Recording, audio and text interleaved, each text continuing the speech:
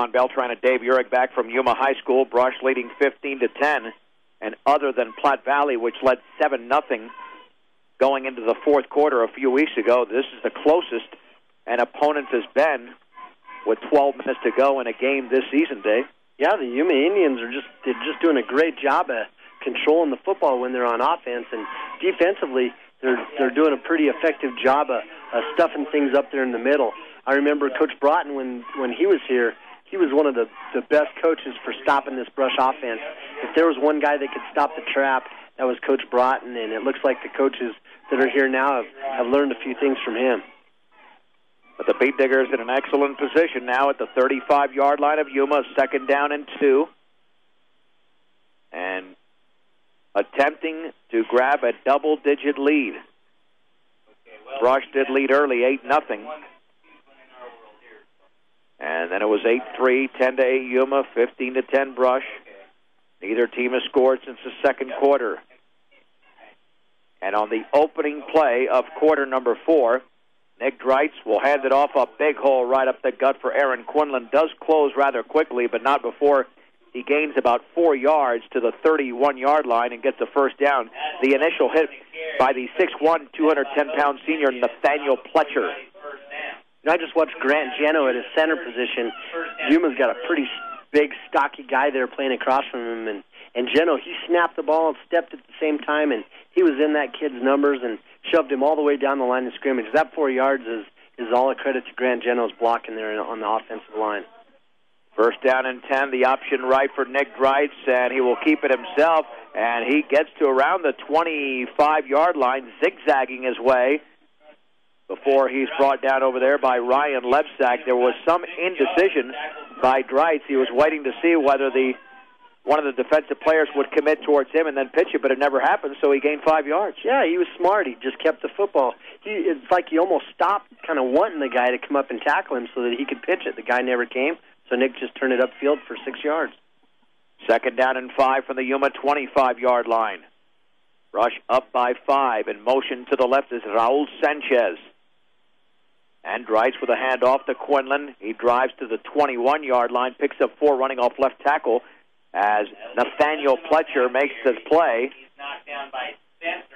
And it'll be 3rd down and less than a yard. That was that 47, so Brush is just using Quinlan with that off tackle and lead blocking with Bass out there on the defensive end, and just that one play is just working like a charm and taking Quinlan all the way up to 138 yards tonight. 3rd down and less than a yard to go from the 21. And Dreitz will send Jared Spooner in motion to the left. There's the pitch left to Bass, a seam for a first down at the 15, and he bowls his way to around the 11. A gain of 10 for Dustin Bass before combining on the tackle with Ryan Lebsack and Nathaniel Pletcher. I just love that play because it's whenever it's like 3rd and short or 2nd and short, the defensive coaches on the other side, they've got to put all their people up there in between the tackles and assume that the team's going to dive or quarterback keeper it right over the middle or something, and then you come out and you throw a quick pitch out there where they don't have any defenders and pick up huge yards. I just think that's a great call. First down and 10 from the 10. They could get a first down, I believe, inside the 1. It's pretty close. Spooner is in motion to the right.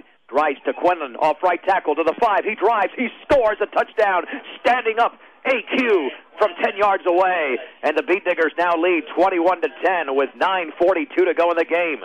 So the coaches putting together a really nice drive there. They ran quick pitch left with Bass for the first down. Then they come back and fake the quick pitch to the right and just hand it to Quinlan. And Quinlan goes in the end zone almost untouched. Gets him to 152 yards tonight on 18 carries. Aaron Quinlan's 2nd touchdown of the night. And the extra point to be attempted by Rafael Munoz. Dustin Bass, the holder. There's the snap. That kick is up. That kick is good. The Beat Diggers, 2 minutes and 18 seconds into the 4th, lead Yuma 22-10 on 1010 KSIR and KSIR.com. 8 plays, 57 yards, in 3 minutes and 44 seconds. Aaron Quinlan scores on a 10-yard run. Beat Diggers now lead 22-10. Lucas Lubers is going to be tackled at the 30-yard line, a return of 20, and a late flag comes in. Gare Rudnick makes the tackle. Now let's see what that flag is all about, Dave, because that was thrown from the Yuma bench all the way towards the middle of the field. Yeah, I don't know. It looked like he was throwing it right at some Yuma kids, too. I'm not sure what this call is going to be. A block in the back, and that's going to take them probably to around the 20-yard line or maybe down to the 15. And it will be just outside the 20. You know what was weird was the play was long over when the flag flew, so I thought it was an after the play was over kind of penalty, like unsportsmanlike or something. Just shy of the 21-yard line. 1st and 10 for the Indians. Off the double wing formation, the pitch to Lubers, running right back towards the middle, and he squeezes his way for about 5 yards to the 26-yard line. Cameron Alexander was there to make the tackle along with Roy Grauberger. At 502 Ensign in downtown Fort Morgan, the place to shop for all of your appliance needs. B&B Appliance, a member of the Brand Sourced retail program. Yuma's been in a no-huddle, all night. And they do that anyway right now, down by 12 with about 9 minutes to go. The pitch left to Darren Spencer, taking it towards the outside. He's across the 30 to that 31, and a gain of 5 on the play should be a first down. They might have to measure because he's even with a stick.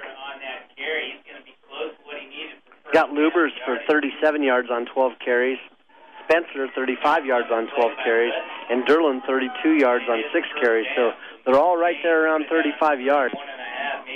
1st and 10 for the Indians at their own 31-yard line. They've got to break off a big one. If not, they're just going to be chewing up the game clock. Both teams with their full complement of timeouts. And there's the handoff right up the gut and nothing. I mean, that play went nowhere. I believe that was Derland again. On that carry. And, boy, Brush all over the ball carrier. It'll be 2nd down and 10 for Yuma. Yeah, that didn't fool anybody that time, and a whole bunch of Brush defenders were there making the tackle, a lot of team tackling. They're going to backtrack that football to just outside the 30, 2nd down and 11. They've got to get to the 41-yard line. 8:17 to go in the game. Brush 22, Yuma 10. The pitch to Lubers, running right back towards the middle, spinning to around the 32, and he'll pick up a couple of yards in the play, close to 3, but it'll be 3rd down and 9 to go for the Indians. Carried by Lubers, short yardage play, tackled again by For financial needs, think Okeson and Associates, and next door, wash your vehicle at the corner car wash, 842-5722. That's Okeson and Associates. 3rd down and 9 from the 32. Passing situation perhaps for the Indians. Terrell back to throw. Heaves it down the left sideline. Flag is down. It's incomplete. Broken up by Arturo Maltos and around the 46-yard line. And now the penalty flag There is a penalty marker on the play. is going to be a determinant here. Could be a determinant as to whether Yuma goes backwards or they get a first down as a result of a beat digger penalty. Boy, Maltos had some good coverage there on that play. Outstanding. He was right there, and he reached out with his left hand, and he swatted the ball down right when it got there, and he was ready to make a tackle as well. Oh, that's a 10-yard penalty against the beat diggers for holding. That was thrown by the back judge. Anytime that happens, it usually ends up being against the defense. It looked like the Brush defensive end over here on this side looked like he grabbed a hold of that tight end and kind of tackled him when the guy was trying to go out for a pass. Yuma first down at their own 42-yard line, so the drive stays alive. And Terrell on the inside handoff to Derland. Boy, he's running hard to the 45-yard line, but stood up there. Isaac Rodriguez makes the tackle, a gain of 3, setting up a 2nd down and 7 yards to go. Morgan Medical will take care of your sports medicine needs. They also offer back braces, walkers, canes, medical alert bracelets, home oxygen equipment, and much more. Morgan Medical, 201 Main in Fort Morgan. For the 45, 2nd down and 7. The clock at 6:52 to go. Beat Diggers lead by a dozen. Terrell will hand it off to Lubers, and he is taken down after a gain of 2, maybe 3. Nick Dreitz grabbed him around the ankle, and a late flag. And that's going to be unsportsmanlike conduct against Yuma. So a gain of 2 for Lubers, and then 15 the other way, Dave, and that's really going to hurt Yuma. Yeah, that's when you're really shooting yourself in the foot, and when you're starting to lose your cool and committing a bad penalty just out of being, unsportsmanlike. Yeah, it appeared that Adam Waters was blocked late, still being blocked and roughed up there after the whistle, because that's the direction the flag was thrown in. So now Yuma in a heap of trouble. The ball at their own 32-yard line, third down, and a little bit over 20 yards to go. They've got to get to just shy of the Brush 47-yard line, and receivers are split left and right. And we're approaching 6.5 minutes to go in the game. Let's see if the Beat Diggers can apply the pressure on the quarterback, Terrell, rolling to his right, throwing across the field. It is caught. Durland breaks a tackle, and now he fumbles the football towards the Brush sideline. Let's see if it's recovered by the Beat Diggers, or Durland might have actually, there's a late flag, by the way, jumped on it himself, and I think this unsportsmanlike conduct could come against Brush.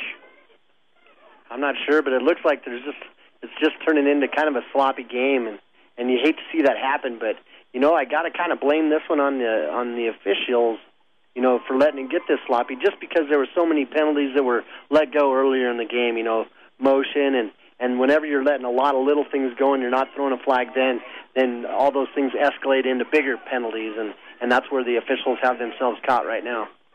Pick up a 5 on the play, and this will be unsportsmanlike against Brush, unsportsmanlike conduct.